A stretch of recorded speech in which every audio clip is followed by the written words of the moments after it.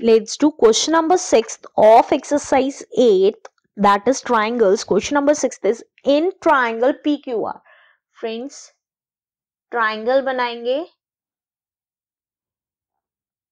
P, Q and R. अब वो क्या कह रहा है क्वेश्चन में, in triangle PQR angle P minus angle Q is 42 degree. Angle P minus angle Q equals to 42 degree. Right friends? And angle Q में से angle R minus किया तो 21 degree. Angle Q minus angle R equals to 21 degree.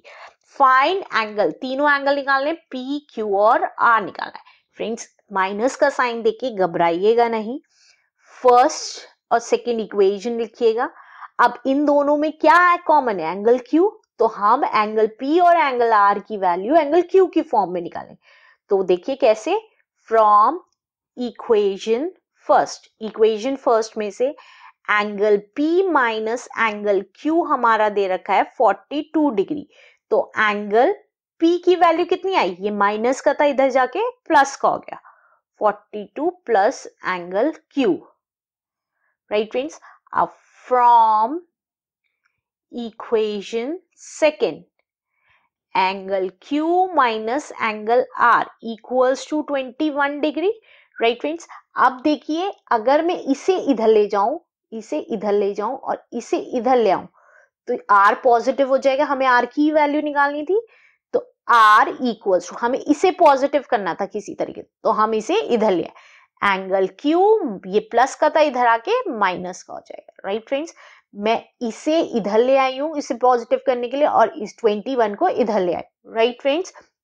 अब हमें पता है सम of all angles in a triangle is 180 degree. Right friends? तो angle P plus angle Q plus angle R equals to 180 degree. Friends देखिए, angle Q तो Q है ही और angle P की वैल्यू ये है, एंगल R की वैल्यू ये है. एंगल P की जगह हमने लिखा 42 प्लस एंगल Q.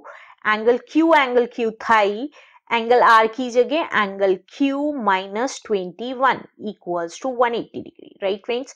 अब तीनों प्लस के हैं तो 3 एंगल Q हो गया. Right friends? अब ये एक प्लस का है एक माइनस का है, आपस में सब्ट्रैक्ट हो गए. जब भी प्लस एक माइनस का होता है तो ये कितना आ गया, 21.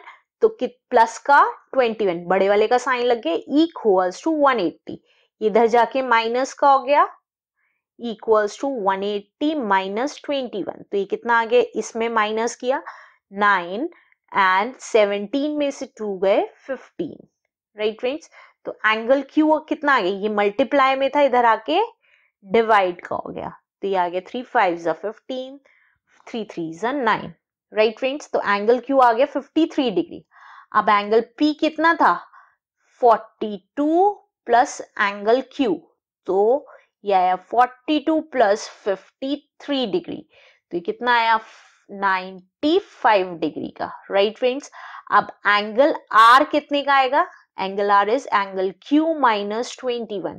तो एंगल Q था 53 डिग्री का, उसमें से 21 माइनस हो गए, तो ये आ गया 32 degree is the answer. Thank you. If you understand the step-by-step solution of this video, please subscribe my channel on Maths and share it with your friends. Thank you.